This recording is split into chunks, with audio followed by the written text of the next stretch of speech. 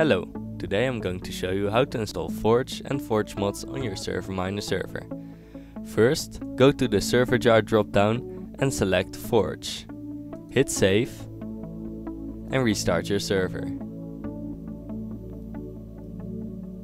Once your server is started up, go to your FTP and refresh. Your server should have generated a couple of new folders.